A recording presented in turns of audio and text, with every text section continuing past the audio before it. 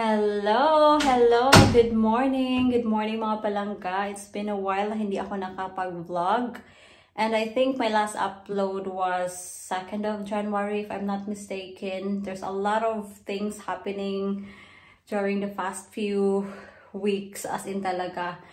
I'm so busy. Palagi nila ako nagsasabi na I'm busy, but yeah, that's the reality mga loves. And I need to prioritize my study right now kasi yan yung pinaka-importante at the moment. Importante naman kayo yung pag-YouTube ko, but right at this moment, second priority ko muna tong pag-YouTube.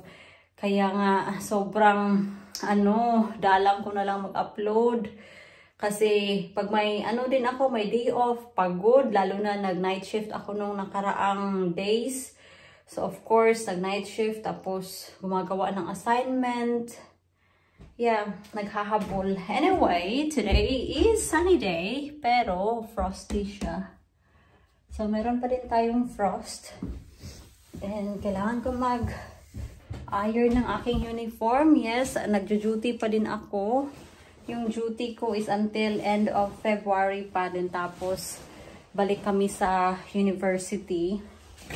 And I need to put the Christmas cards away. And I put the Christmas decoration already, which is i-insert ko dito ngayon na. Okay? It's time mga loves, natanggalin yung ating Christmas decoration. So today is the 5th of January. And yeah, bye-bye. See you next year. Tinanggal ko na din yung mga batteries dito. Here you go. And yung ating bulaklak as well. It's drying. And natuyo na.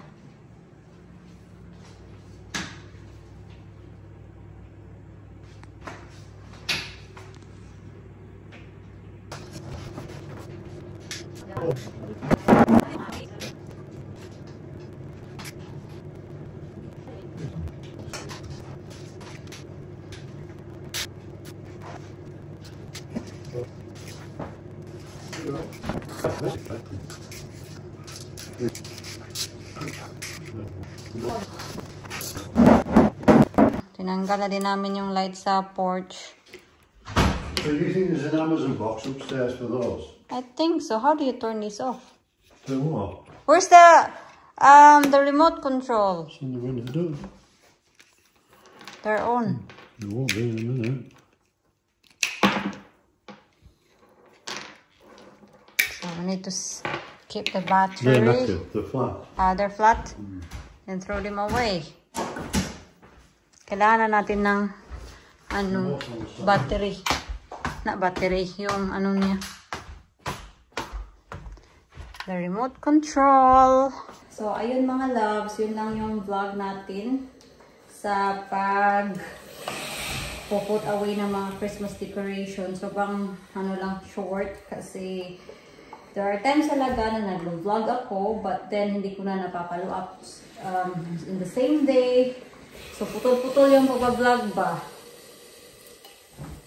Anyway, merong comment. Hindi ko na mahanap yung comment, pero sabi niya doon na bakit ko daw pinauwi si mother-in-law. Bakit hindi siya nag-spend ng New Year sa amin. First of all, hindi ko naman pinauwi si mother-in-law. It's her own decision na umuwi after Christmas kasi yan talaga yung ginagawa ni mother-in-law. Nag-i-spend siya ng Christmas sa amin, then sa New Year, nag-i-spend siya ng New Year sa kapatid ni John. So, hindi ko po siya pinauwi, ha? So, huwag kayong magsabi dyan. Hindi siguro yun nanonood ng ng vlog ko. Yung ibang tao kasi nagko-comment lang kasi hindi pinapanood yung whole video. Or hindi siguro siya nanonood or baguhan lang siguro siya na nanood sa akin. But yeah, yun.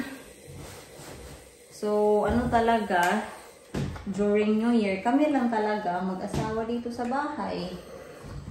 Kasi, ayaw kong lumabas during New Year mga loves kasi sobrang mahal.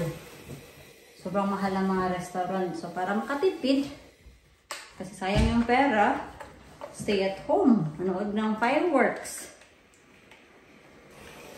Nanood ng fireworks sa London. Kasi kung pupunta ka ng London to watch the fireworks display itself, ay nako, mas maganda yung view pag nasa TV ka. Kasi pag nasa actual London ka, hindi mo makita yung whole beauty ng fireworks display. Kasi you never know kung saan ka makakapwesto. Kasi of course, ang daming taong nag-aabang.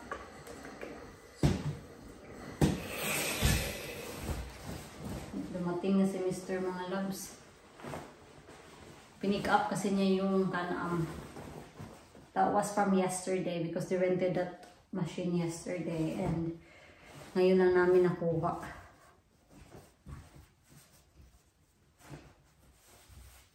And then probably later on, mag-grocery tayo kasi I'm not sure ha, but we will see. Kasi today is, Monday. Sunday, and tomorrow meron akong duty. Long day na naman ako. Kaya nga ito, zombie mood pa talaga ako mga loves.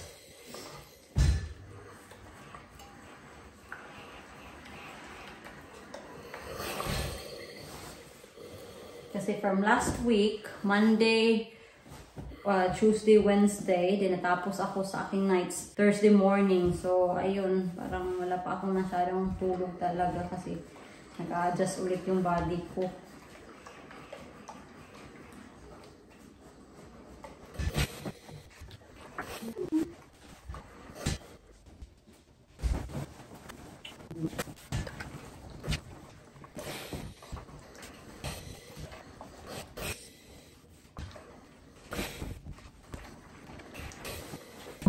Where are you going?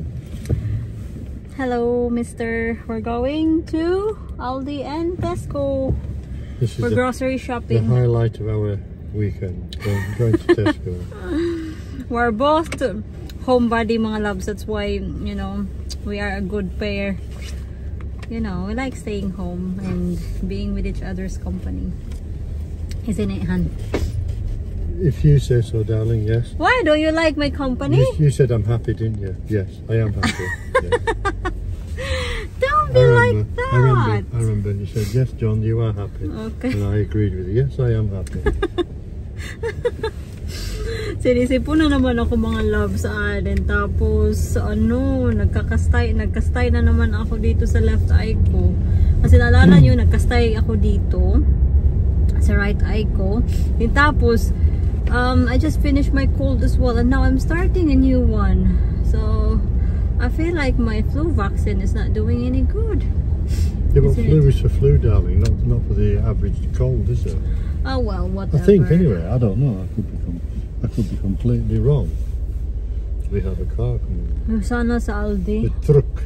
Hindi walang music para makapag-vlog tayo. Trucker. There's a motorbike, hun. Is that yellow one? And the red one? Any more motorbikes, darling? Yes, hun. Yes, darling. Stop. Just relax. Don't be my Stop it. Stop being my driving assistant, please.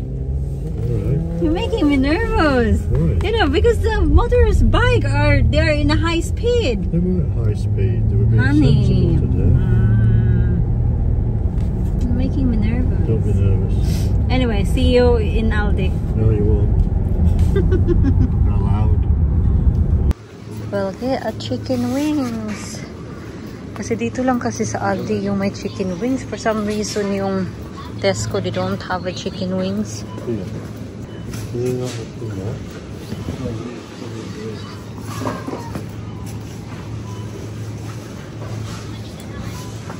Thank you.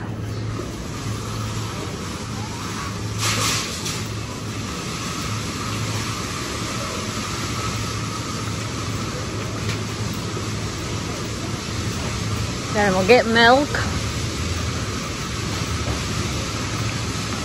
Kasi yung Tesco, wala silang malaking milk.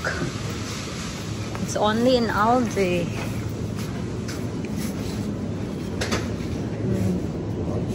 Yeah, no, they have a large here. Here.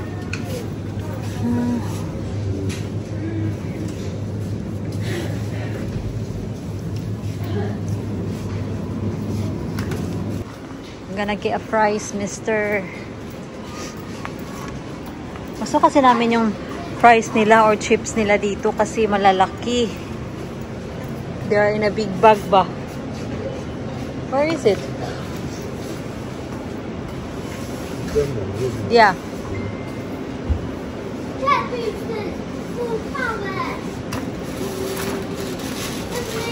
Get two.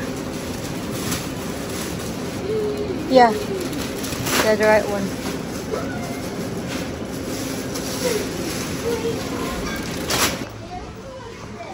Bibili lang tayo ng aking breakfast. They have, I know. Here, crunchy. I'm gonna get two. Here you go. Yeah, let's go. Oh, yung self-checkout nila. Yung dito sa gilid. Close. So, ito lang yung gumagana. Manager required at self-checkout. Ah. Anyway. Never mind. Nandito na tayo sa Tesco. Hindi naman masyadong malakas yung pa-music nila. Yeah. Shall we get carrots? His face. We've got carrots in the garden. Okay. There we go. Is that it? That's it. Let's go. Check it out.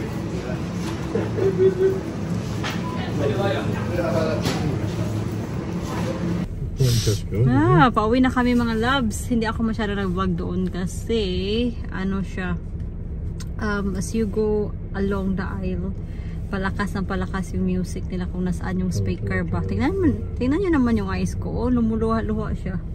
Kasi ano siya. Hoy! Yes, darling? Are you doing English today? No, me no speak English, sir. Oh, you do. You say I love you. I know. Nagte-text yung ate ko. Ano ba yung message niya? Sanali lang. I-check ko lang. Hello, sir. Want some swim? No, thank you. It's very cold. I'm freezing. Honey. Yeah, the sensor is probably covered with dirt. But let's go inside. I haven't put it on. Nagtaka si Mr. bakit daw na merong walnut cake sa bag. Honestly, I haven't put it. John. You're such a little liar. Anyway, ito na yung pinamili namin. 3 bag. Hindi ko na lang ipapakita mga loves. Kasi ano naman, yun lang naman yung mga binibili namin every week.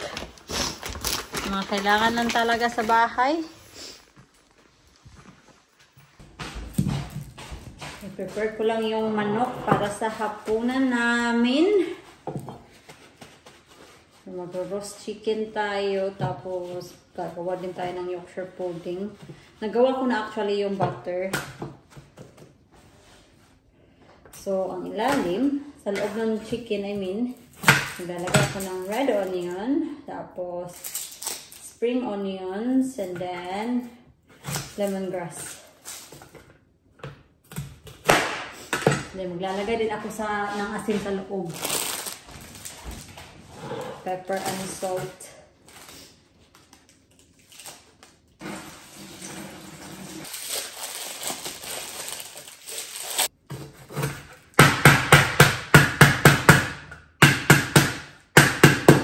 Dikdikin natin para lumabas talaga yung amoy ng lemongrass.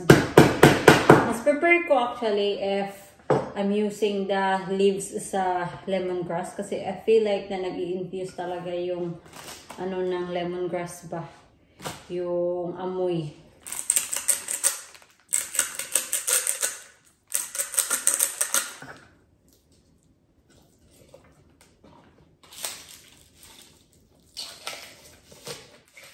Ay, nakalimutan kong lagyan ng pepper sa loob.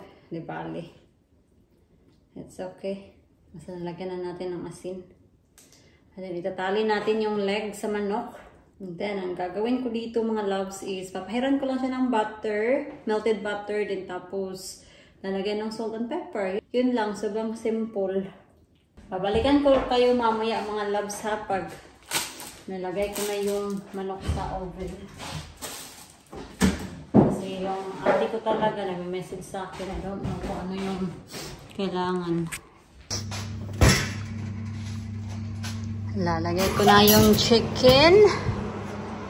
So, come here, my dear chicken. Ayan na. Lalagay na natin yung ating manok mga loves. So, magta-timer tayo ng 30 minutes dito. Dahil maginaw ngayon, we'll light the fire. Hi! Is that a realistic price? Oh my gosh, we need to put this away. Yes, I think it's actually worth it. All these cards, Christmas cards, kasi ano na ngayon? January 14 na, so we need to put them away. So ito na yung chicken. And then roast potato and roast parsnips and yung gravy. And mash sweet and carrots. Yan lang. Kain. Kain mga loves. Nakalimutan ko palang ipakita sa inyo yung ating Yorkshire pudding. So, yan na. How much chicken would you like?